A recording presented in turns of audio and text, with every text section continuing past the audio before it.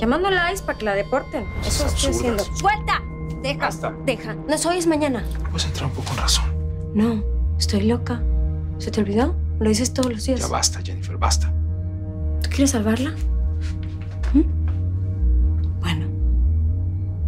Entonces, hazme el amor. Te debo una explicación. De verdad me alegra mucho que hayas regresado con Lorena. No, es que no es lo que tú piensas. Les deseo lo mejor. No es lo que tú piensas. De verdad, déjame explicarte lo que está pasando. No es necesariamente lo que tú... Ah, Sofía, perdón. Qué vergüenza. No sabía que todavía seguías aquí. Disculpa, ya estaba por irme. Te cité porque quiero que solicitemos el divorcio. Ya te dieron de alta. ¡Ya! Vamos a ir. A ver, mijo, ¿estás seguro? Nada más me dieron ese papel para que lo entregamos en la salida. Me supongo que Ernesto Martínez arregló todo. Ay, ¿sabes qué? Deberíamos llevarle un regalo al señor cónsul. Al consulado le hacemos un pastel o le compramos una corbata así de esas caras, una fina. No. Raquel Aranda.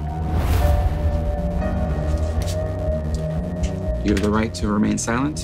You have the right to an attorney. Me da muchísimo gusto que estés madurando, que te estés convirtiendo en un adulto, pero no puedo hacer nada. Permiso. Pero yo sí. Y si no la ayudas, lo voy a hacer yo. Y voy a ir a la policía y voy a decir exactamente lo que hicimos. Yo no hice nada, número uno. Y tú no vas a ir a ningún lado. Porque llevo muchos años desarrollando esta carrera política para tener un futuro brillante. Y lo voy a tener. Así que tú, como buen junior, vete a la alberca. Mirándome a los ojos, dime que ya no me quieres. Que ya no sientes nada por mí, te juro que firmo. ¿Tú dejaste de amarme? Entonces, dime, ¿tú dejaste de quererme? Es que esto no se trata de lo que yo siento. No, es que es precisamente de lo que se trata, es de lo que sentimos. Por favor, ya no compliques las cosas. Tú y yo nos casamos por amor, ¿no? Digo, si algo queda vivo de esto, de eso, no tenemos por qué llegar a esto.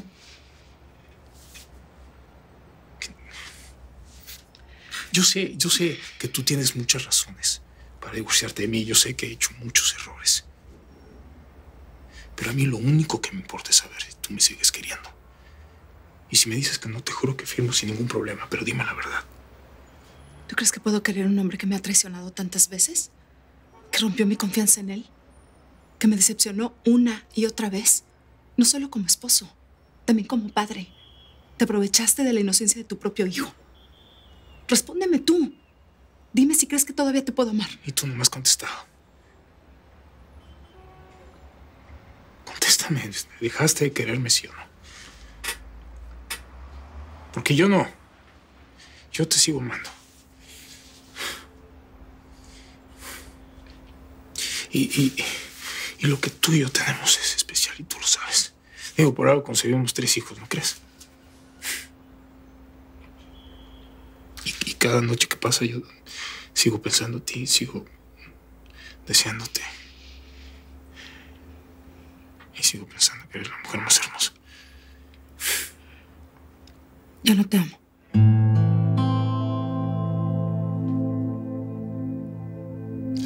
Lo que no logro entender es por qué me estás mintiendo. Como si no te conociera. ¿Por qué?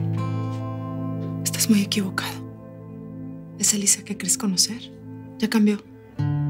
Finalmente abrí los ojos. ¿Por qué? ¿Por qué te estás mintiendo? Que no es que es un capricho. O sea, te vas a arrepentir, ¿no? No lo ves, no lo entiendo. No seas arrogante. No, sí soy arrogante. Porque es obvio que todavía me quieres. Dime una cosa, esto fue idea del estúpido ese de Andrés, ¿eh? Que te metió esto en la cabeza para ver si te prohíbo que hables mal de Andrés. Él sí es un hombre. Ay, sí. Él es un hombre intachable. Uy, sí. Derecho. Sin dobleces ni mentiras como tú. Él sí me ha demostrado lo que tú nunca pudiste. Compromiso, honestidad, apoyo, conmigo y con mis hijos. En resumidas cuentas, amor de verdad. vas a decir que estás enamorada de él? Sí. Lo amo. Estoy profundamente enamorada de él.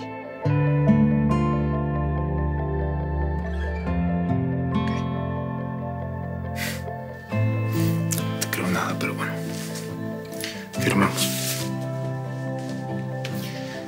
Listo, licenciada. ¿Dónde firmo?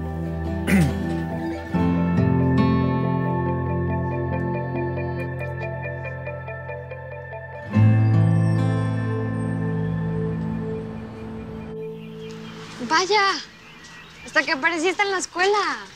¿Dónde fregados estabas? ¿Por ahí? Ay, tu mate, esa no es una respuesta. Te van a terminar corriendo si sigues faltando. Y no te digo que solamente en la escuela, ¿eh? Yo ya no sé qué más inventarle a mi mamá para cubrirte que llegues apestando alcohol. Pues discúlpame, hermanita. Qué bien me cubriste, ¿eh? Ay, a ver, ven. No seas payaso, te estoy hablando en serio. Mira, yo sé que estás muy lastimado por todo lo que está pasando con Frida. Pero es que esta onda autodestructiva no te está haciendo nada. Es que te pasas, Karina. Neta, te pasas. ¿Le fuiste con el chisme a mamá? ¿Por qué? Porque te quería proteger. Por favor, dime qué te pasa. Tú y yo somos mellizos. Entre nosotros hay una conexión muy especial, pero es que hace tiempo ya me sacaste de tu vida. Ya no me cuentas las cosas. Tómate, ¿qué te pasa? ¿En qué estás metido? Yo te escuché anoche gritando por la pesadilla que tuviste. Tú estás cargando algo muy grueso, que estoy segura que no tiene nada que ver con Frida. ¡Karina! ¡Karina! Ahí te hablan. No, pero espérame aquí, ¿sí? No, tranquila. Mira, hablamos al ratito. ¿Va? Te veo.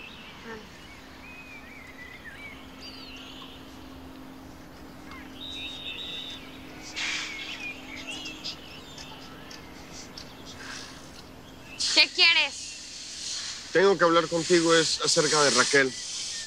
¿De Raquel? ¿Tú qué tienes que hablar conmigo acerca de Raquel? ¿No supiste? ¿Saber qué? No, lo último que supe es que tu papá le iba a ayudar. ¿Por qué? ¿Qué pasa? Karina, a Raquel la deportaron.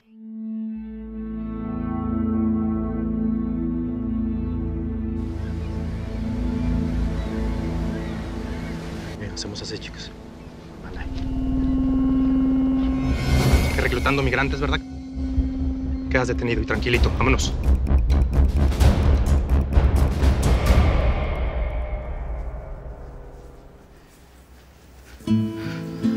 Gracias por haber venido. De nada. Max.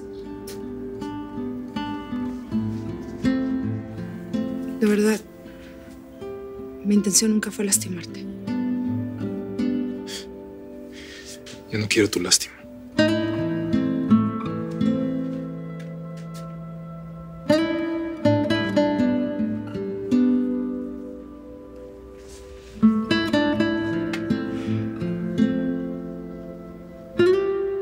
¿Algún problema con Max? Ahora soy yo la que necesita una amiga.